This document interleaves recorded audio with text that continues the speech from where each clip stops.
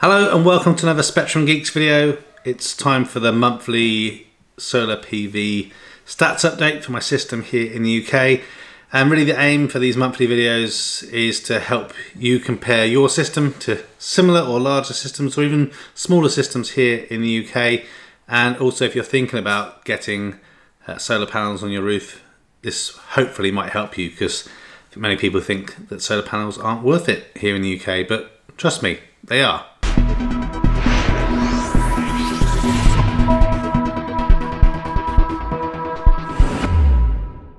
Right then, so I'm constantly trying to improve the channel. So I have actually been looking at some of the analytics of the previous months of these solar update videos that I do each month. And I see that things kind of tail off as I start to go through the day by day. I can still see that some people are interested in the daily stats, but in general, most people are interested in how is the system performing for the month as a total and how that compares to kind of previous months and some of the kind of usage that I have. So I'm going to do a slightly different version to this monthly video, see how this one works. We're going to look at obviously the generation for my solar system here for February 2021, as well as my grid consumption, talk about how much money that equates to me in terms of the feed-in tariff that I have. Also, obviously, if you're adopting to solar now, you don't have that, so you'd be exporting, to give you some indication of what that would be like for me if I was exporting, and obviously just a reminder of what my setup is and how things will fit together. So let's go through that now. So as per usual, I'll try and share some information on the screen as it makes sense. So we'll start off with a reminder of what is my solar PV setup. So I'm here in the UK, as I mentioned before, in the West Midlands, in the Worcestershire region. I have 30 300 watt Pi-mast solar panels on my roof. I'm kind of southeasterly facing and I've got about 30-degree gradient. So that number of panels gives me a 9 kilowatt solar array. On the back of every single one of those panels, I have a Solar Edge optimizer. Now optimizers are really good if you have shaded areas of your panel. So if you've got a large tree or something that might cast a shadow. I don't have that, but even without that, the optimizers are good. You get a little bit more grunt out of the panels.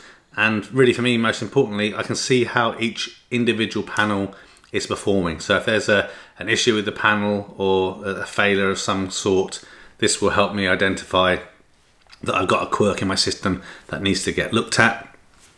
All of those panels and those optimizers connect back into a 6 kilowatt HD wave inverter by Solar Edge. So again, 9 kilowatt array that gets restricted down to 6 kilowatts. That may sound strange if you're new to solar PV. Please check out some of the other videos.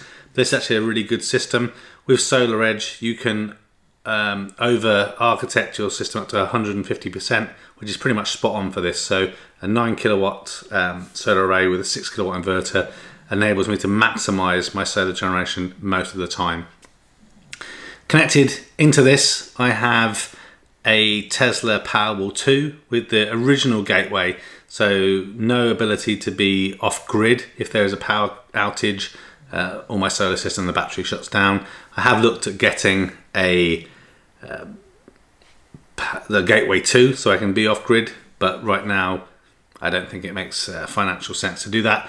But the Powerwall 2 has ability to store 14 kilowatt hours of storage, and I can use up to 13.5 kilowatt hours of the energy from that battery. It has a built-in inverter which enables you to have a continuous supply of power up to 5 kilowatts. It does say it has a boost up to 7. I've never ever seen it do that. In addition to this, I have a couple of other things from MyEnergi. So I have the MyEnergi Harvey. This is a little box that enables the CT clamps that I have connected to my solar and the battery and the grid to wirelessly communicate with the hub and the Zappi and the Eddi. The hub is a little device that enables you to use the app and bring some smartness to your Eddi and your Zappi. Most of the time the app seems to be pretty crap to me, but we will talk about that in a moment. And then I have the Eddi. This enables me to heat my immersion tank of water to make it hot using solar surplus. And I have the Zappi Generation 1, that enables me to charge my car up to 7 kilowatts an hour at 32 amps, which is fantastic. And then all of this is kind of backed up by obviously my energy provider, which is Octopus Energy. I use the Octopus Go tariff that gives me basically energy at a third of the price from midnight to 4:30 in the morning. And if you are looking to change supplier and perhaps do something similar, if you use the link in the description, you'll get £50 credit when joining with my link. So that's an introductory, as a reminder as well as to what my solar system looks like. So now we'll get into the business of what does it look like actually for February. So in February 2021, my system generated 405.11 kilowatt hours. And of that, I was able to self-consume 385.65 kilowatt hours. I did then export 19.46 kilowatt hours because on a couple of the days it was really good and I didn't have an ability to consume all those things. So in general for me, I'm trying to consume as much electricity as I can. By what I mean there is obviously put energy into the battery that I can use later when the sun's gone down and try and minimize the amount of energy that I'm giving back into the grid. That to me really, I'm going to do a separate video on that, but for me that is the advantage of having a battery. You can maximize your solar generation. In terms of how that performance compares, so originally when I had the quote for solar and the assessments that were done on my location in February, they say that I would get around 350 kilowatt hours of solar generation. My personal estimates were about 320, so as you can see, being over that was a really good month actually for February.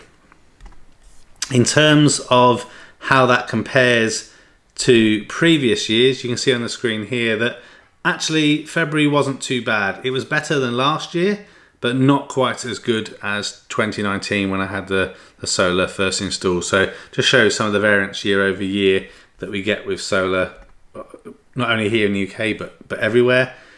Then if we look at the month as a whole, you can see the weather's still been pretty bad, even though the weather is definitely getting better in February.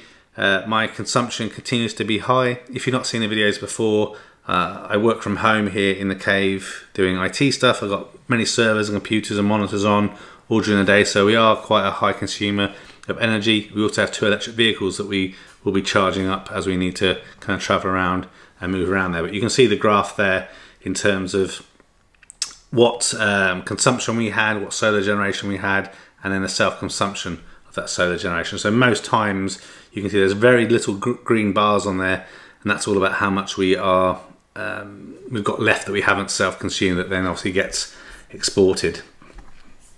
If we look just very quickly at our best and worst days, so the worst day in February was actually the 1st of February. We only generated 1.73 kilowatt hours of solar, which sucked, but we're charging the cars overnight and everything, so we actually pulled 70.35 kilowatt hours of energy from the grid. But remember, the large majority of that was only 5 pence per kilowatt, so even though it sounds like a big number, it's still relatively low, which helps us keep our energy bills low. And the best day that we had in February was on the 26th, so we managed to generate 34.87 kilowatt hours of solar energy on that day. And you can see there, pretty nice curve. Again, charging some cars again, heating hot water, and charging up the battery from the grid as well. So even though we had a high consumption day, you can see that our input from the grid was pretty much half, so only 38.69 kilowatt hours pulled from the grid. Okay, so in terms of financials, so as mentioned at the beginning, the solar generation for this month was that 405.11 kilowatt hours, and I consumed most of it, so a little bit went back to the grid.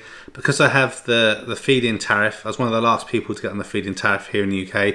I still get some money from the government, both for what I generate, and then I get 50% of what I generated as part of an export tariff. It's kind of crazy, but it works well if you were fortunate enough to still be on it like I was. So what that means is I will get, as part of my feed-in tariff, I'll be paid £16.71 for the electricity that I generated in February. I will then be paid £11.14 for the potential export. Doesn't matter that I didn't export all that much, that's how much I'll get paid for export. And in terms of obviously that amount of electricity that I generated that I didn't then need to pull from the grid, that equates to about £52.91 based on the tariff that I'm on. So basically my February total benefit of electricity, both in terms of financial saving and the money for feed-in tariff, equates to about £80.76.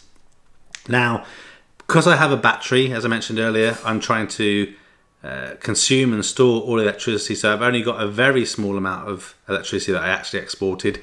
If I was in exactly the same position as I am today and I didn't have the feed-in tariff, I would only get £1.07 for exporting. But again, the main thing is I'm saving a lot of money, basically, as I mentioned, about £52.91 of not having to buy that electricity from the energy provider. So how that kind of makes sense.